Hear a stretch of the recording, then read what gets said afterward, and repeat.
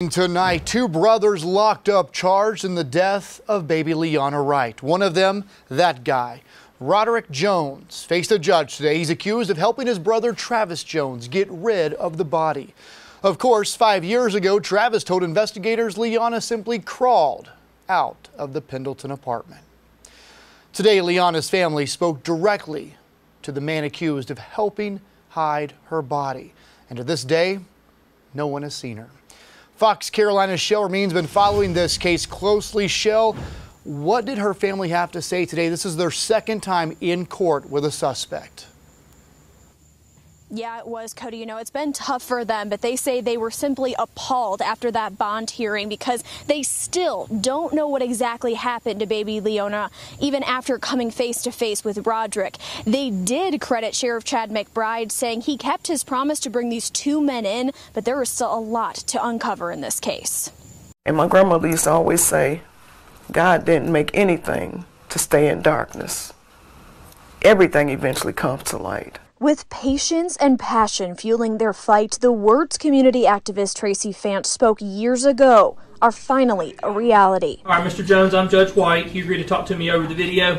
The second man charged in baby Leonna Wright's disappearance faced a judge Tuesday. Roderick Jones is accused of helping his brother Travis Jones get rid of baby Leonna's body and then cover it up 5 years ago. I've been forgave them, I have to. But I think they deserve everything that come their way. Inside the courtroom, Leonna's grandmother and family looked Roderick in the eyes, saying regardless of his arrest, this case is far from over.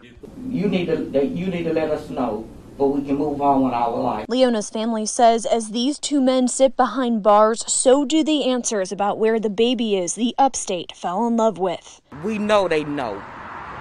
And it's time for somebody to say something, but we can move on with our life. It's just like we've been stuck for 5 years. Stuck in a day where Leonna was here 1 minute and gone the next. Leonna's family says these arrests hold justice, but the next step is closure. What they done put us through and my daughter through, it's time for them to feel the same hurt we've been feeling for these 5 years.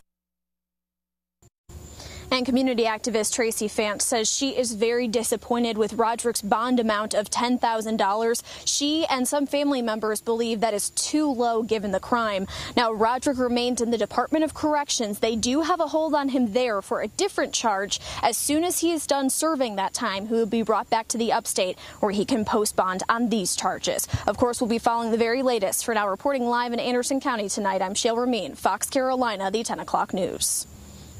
Shale.